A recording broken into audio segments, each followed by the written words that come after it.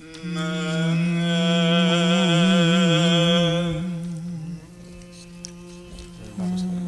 study.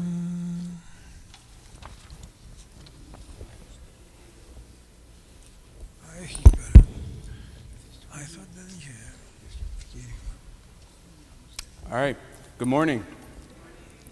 Nice of you all to join us for our wonderful festival morning. So for today's Bible study, we will be talking about Matthew 22, 15 through 46. So we're going to complete the chapter 22 of Matthew today. So while you guys open up your Bibles to, again, Matthew 22, 15 through 46, I'm going to tell you guys a story. So when I was reading this text, preparing for this Bible study, it made me really think back to when I was growing up to my father. True Greek gentleman. He was very wise. He was someone that you really couldn't fool. And even though when I thought I might be getting away with something, you know, being the child that I was, I really wasn't. He always knew what was going on, even though when I thought I was getting away with it. And he always found out. And instead of saying like, hey, don't do that, or stop what you're doing, he would always use these formulated questions that he always knew the answer to. And I didn't notice that until I was older, and I was like, well, why don't you just say what you're going to say, as opposed to, you know, why did you do that? Or these formulated questions. But the thing is that he always asked the right question. And he would ask them to essentially trap me into, not necessarily trap me for the lack of a better word, but so that I, through this questioning process, would learn the right way to go. And obviously, once when I was inevitably trapped, he would always take that time for the teaching moment, like I'm saying. So when I got older, and older I thought that I had the same type of skill set that he did. You know, he's my father, so obviously I got half of him. So I thought maybe I might have this skill set. So I would ask him questions to try to trap him, and he always had the right answer. And that's just what happens when you're dealing with someone who's older than you. They're wiser. They're always going to be wiser, and they'll always know what is the best. And that's something that's almost lost in our generation, but that's a whole other discussion for later. And so when I think about this, it really reminded me when I was reading this passage. And we see in this passage that we have the Pharisees, Sadducees, Herodians, and they think that they're smart enough to trap Jesus with all these questions, but as we will see when we read it, that they can't. He's too wise for them. So not only does he just have the answers, but we will also see that he also has the right question. And one of the most important things about studying the Bible is knowing who the audience is. I'm speaking to you all. I know that this is the St. Demetrius community of Fort Lauderdale. You know, I know who you are, you know who I am. There's this connection in between us because we know each other. Well, for us to understand what Jesus is saying, someone who we might have a connection to, you know, we need to know who the Pharisees were, who the Sadducees were, what their roles within society were. So on the Bible study, if you guys have received it from the narthex, we're just going to go over quickly, you know, who the Pharisees were, who the Sadducees were. So we have the Pharisees. They were a sect within Judaism that were called to follow the law strictly. As they interpreted it, though.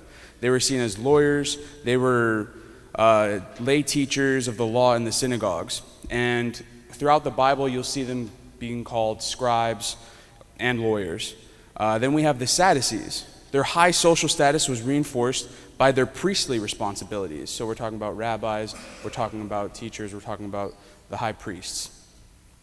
And this was mandated within the Torah. So this whole social status that they had was mandated between them. And as you see in our Bible passage today, they also do not believe of a resurrection. So they didn't have the same type of beliefs. So them and the Pharisees are one of the two major ones, and they were usually in opposition with each other. Very rarely were they together in agreement. And when it comes to these questionings, you'll see that some of these groups start coming together. All right? Then the third one, we have the Herodians, which were a Jewish sect that were in close relation to King Herod and were allies, or seen as allies, with the Pharisees. They are not as large as the other two. As with all religions and denominations, there's all these smaller denominations. And so imagine just one of those.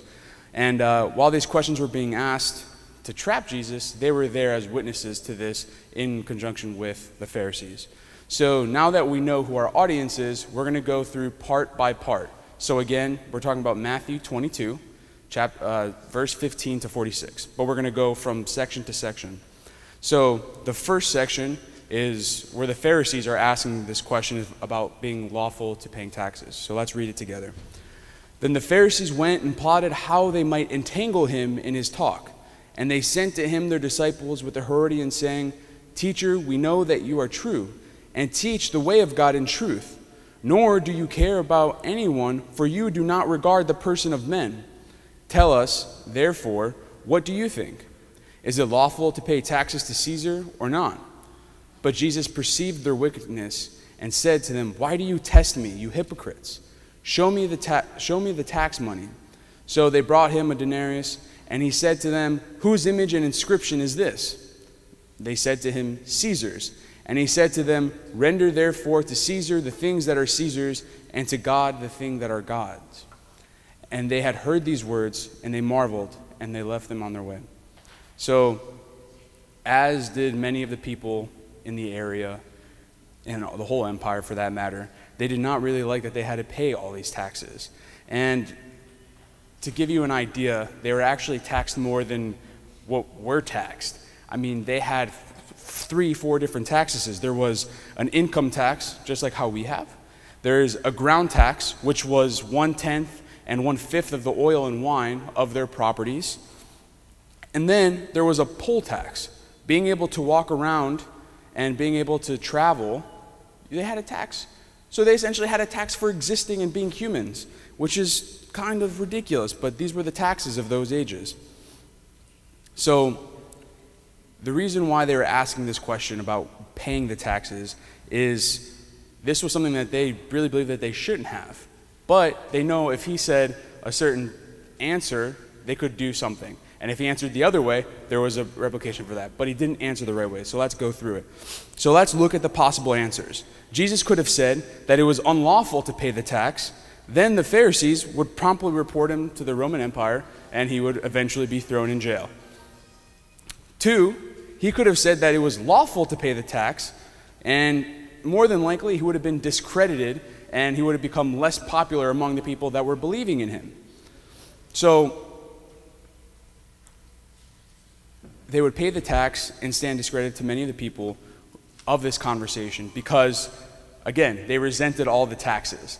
And they were put on them for 2 reasons. Obviously, it affected them financially, but 2, because for religious reasons.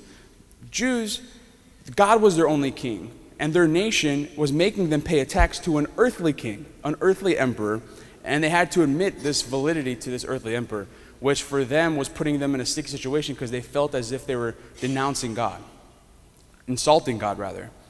So either way, Jesus would be wrong, because with this hand, he would be thrown in jail, and with this hand, all the people that surround him would discredit him and think that his popularity would go down.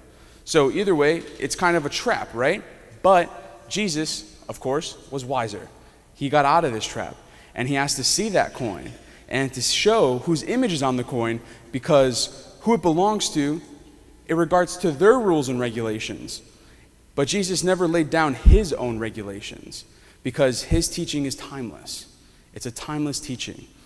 And emperors are not, because they eventually pass away, and that's it. Their reign ends.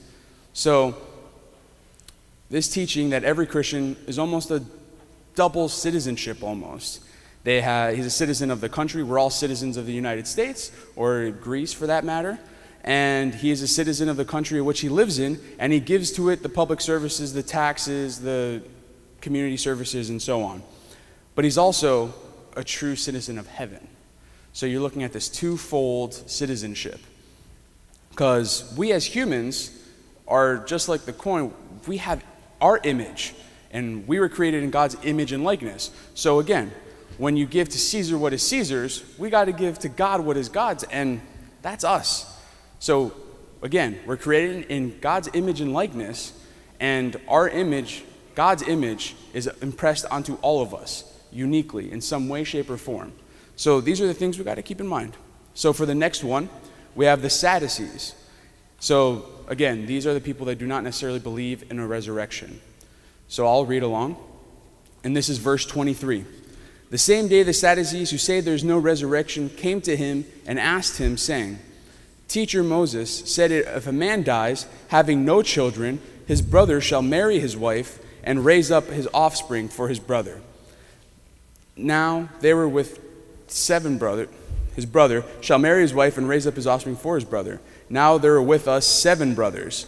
The first died after he had married, and having no offspring, left his wife to his brother. Likewise, the second also, and the third, even all the way to the 7th.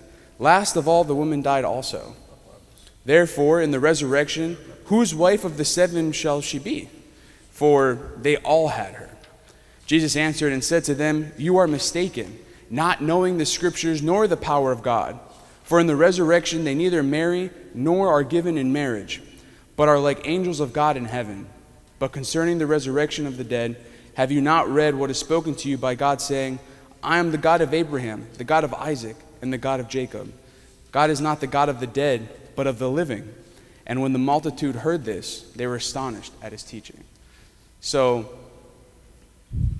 to give you a little bit background on this whole marriage situation, which was a hypothetical situation that the Sadducees had created to kind of trap Jesus, they had this thing called levirate marriage. And what levirate marriage is exactly what you heard, is the rule about if the woman has no children, it is the duty of the husband's brother, if the husband passes away, to marry her and bear children with her. So in this hypothetical situation, they go down this whole lineage of 7 brothers, and they ask, well, when we go to heaven, whose wife shall she be? All 7 brothers were technically her husband. So, again, the Sadducees did not believe in a resurrection, and with this, they tried to trap him to figure out this doctrine, to show them that, you know, they're right. They tried to trap him so that they said that the Sadducees are right. Well, Jesus had a really good answer, and their interpretation of the resurrection in our heavenly kingdom are wrong because they're ignorant of the Scriptures, as we read. And they say nothing about this earthly laws, these levirate marriage and so on, are heavenly laws. You have to think about it in separate entities. So the resurrection is not necessarily a continuation of life. You know, it's not like, oh, we're just going to continuously grow and grow older and older. It's not like that. It's not where we're resuming where it left off. It's a complete change of life. So let's look at this trap that they had tried to create. So they said that there's no text in the Pentateuch, which is the 5 books, that could prove a resurrection of the dead. Well, here's Jesus' knockout punch for the whole thing. Have you not read what was spoken to you by God, saying, I am the God of Abraham, Isaac, and Jacob? Well, all of these are dead men. The living God cannot be the God of dead men. The living God must be the God of a living man. So with that, the whole argument about the resurrection that the Sadducees had was completely shattered. Like, just imagine being completely shattered. Their whole belief system and doctrines that they tried to create completely gone with that one statement. He showed them that their Scripture actually does show them that there is a resurrection, and that it must not be thought of in earthly terms, in time, contained in time or space. So we'll go to the third one, where the Scribes, meaning that this is where you'll have the Pharisees and Herodians together, and speaking about the first commandment. Which one is the one? So we'll read along. This is now verse 34 to 40. But when the Pharisees heard that he had silenced the Sadducees, they gathered together. Then one of them, a lawyer, asked him a question, testing him and saying, Teacher, which is the greatest commandment in the law? Jesus said to him, You shall love the Lord with all your heart and with all your soul and with all your mind. This is the first and great commandment. And the second is like it. You shall love your neighbor as yourself. Now, on these 2 commandments hang all the law and the prophets. So, like we said before, the Pharisees are experts. They're lawyers, they're scribes. They're experts on the Scripture and of the law. So, through this whole process, they calculated 613 commandments. So there's a lot of commandments distinguish which one of these is the greatest. So once the Pharisees heard that Jesus shattered the whole Sadducean argument about resurrection, they thought, maybe since we talk about this constantly, about which one of the 613 commandments there are is the greatest, maybe we'll ask him and see what he says, since he completely shattered the argument of the Sadducees. So Jesus replies with a definition of what our faith is as Orthodox Christians. He describes to us what Christianity is about, and that is we're here to love the Lord with all our heart, with all our soul, with all our mind, and the second being to love thy neighbor as yourself. So all of us all together. And we hear this and we see how powerful that is. And he sums up our whole faith in just those two statements, those two commandments. That's what Christianity is about. That's why we're here. We're loving our Lord with all our heart, but we're also loving each other, especially when it comes to this whole festival. Not only are we loving just the St. Demetrius community, but we're loving the whole Fort Lauderdale community, sharing with them our wonderful faith and sharing them the culture that we have. So let's move on to the last section. Jesus, how did David call his descendant Lord? So this is where Jesus kind of takes the offensive, and he asks the questions now. Now all these people are done. They've exhausted all their questions. He's answered every single one of them, but now it's his turn. So this starts from verse 41 to 46. While the Pharisees were gathered together, Jesus asked them, saying, "What do you think about the Christ? Whose son is he?" And they said to him, "The son of David." Well, he replied, "How then does David in the Spirit call him Lord, saying, 'The Lord said to my Lord, sit at my right hand till I make your enemies your footstool'? If David then calls him Lord, how is he his son?" And no one was able to answer him, not a word, nor from that day did anyone ask him any question to him anymore. So they're pretty much done. They're pretty much trying to trap him, because not only is he completely annihilating arguments that they had about the 613 commandments, completely annihilating arguments about the resurrection and the beliefs of resurrection. Now he's talking about this offensive, how David can be called the son. So now the table has turned, and this is where Jesus takes the offensive by asking them a question, and he asks them a question to expose them because they think that they know everything. And sometimes we always think that we know everything. But sometimes we have those moments where we might not just know everything. And this is one of those cases. So they supposed that the Messiah was just going to be a mere man, and therefore replied, "The son of David." That was their response to Jesus when he asked the question, was the son of David. And he knew they were going to go that route, so he was wise about it. So he asked them in a reply, well, why does the son of David reply to him as my Lord? How can his son be his Lord? So wouldn't they be referring to God? So he lands them in this trap, and then he takes the time to teach them the true faith, the true doctrine, how they do not know everything that they might think they know. And of course, from that point on, they stopped asking questions.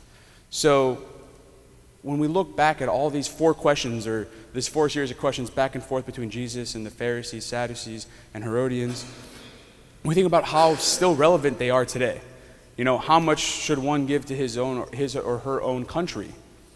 What about the fear and death and afterlife? You know, it scares us very much. The death is something that we like to kind of suppress because it scares us. And it's something that, you know, maybe if we speak about more, then we'll be able to kind of find more comfort in it because of the resurrection. Well, the third question being, well, what is my religion about? As we heard the 2 commandments. And what are and even more so, what are the minimal demands? You know, some people are like, oh, well, I might not be able to make church on Sunday, but, I pray at home, I do this, I do that. Well, follow the 2 commandments, and we can ask you of that. But through those 2 commandments, it also includes worship. And 4, how do we know God better? Is he truly the Messiah? So these are 4 very timely questions, and all of this shows is the power of a question, and how that one question mark actually has a very large responsibility. So when we ask questions, we need to think about the right questions. And questions can be tools that actually help us. They can help us build a strong foundation, but at the same time, they can also be like bulldozers knocking us down. And we ask questions to learn more about our faith, to learn more about our brothers and sisters that are around us, getting to know each other. I remember when you meet your best friends, you always ask questions about one another, get to know each other better. So these are ways that we can use questions as tools to build us up. And like I was saying, think about how many times we ask questions and it's almost like as if it's a bulldozer bringing us down. So think about it. How many of us look to God for answers? When we pray, we look to God for answers. We're trying to look, we ask questions and sometimes we might not get the answer we want. So how many of us have asked the Lord, Lord, what is wrong with me? God, what did I do to deserve this? Sometimes we question the most when, we're dealing with struggles. When things are happening within our lives, whether it's with family members or whether it's our own selves. So we all have done that. And as soon as we ask these questions, our brains start to work trying to think of these answers and trying to think of why could these things possibly be happening to us. And these answers have a way of reinforcing our doubts because we're thinking, maybe God's doing this, but he's not. It's not his fault. It's not our fault. It's just something that we're dealing with. And for example, if we ask, what did I do to deserve this? We're assuming that we did something, that it's our fault, that our actions were the result, and this was the result, this was the consequence for that. But maybe is it because I sinned? No. Is it maybe because it's a bad person? No. These questions suppose that we had control of the whole situation, and that's the issue. We think that we have control of these situations. So when we ask these questions, we're presupposing that we have our hand within this, somehow having an effect in it.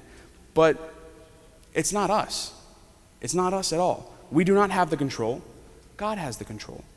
But that doesn't mean we go and question God. Do we question God when we're happy and we're joyful and everything's right in the world and we're having a good time? Are we there questioning God? No, absolutely not. But sometimes in time of struggle, it's the first thing we do.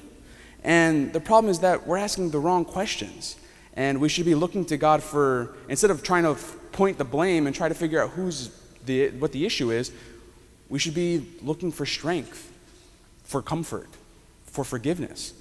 And only then will you really kind of see these answers, and these answers will appear to ourselves. So my challenge, I always end everything with a challenge. And so my challenge to all of you is to ask the right questions. To know when the time is to ask the right questions. As we saw in all of our passages, all those excerpts, there were wrong questions, and then there was a right question. So again, the challenge, ask the right questions, and let your questions be tools that build you up as opposed to the bulldozers that break you down. Thank you.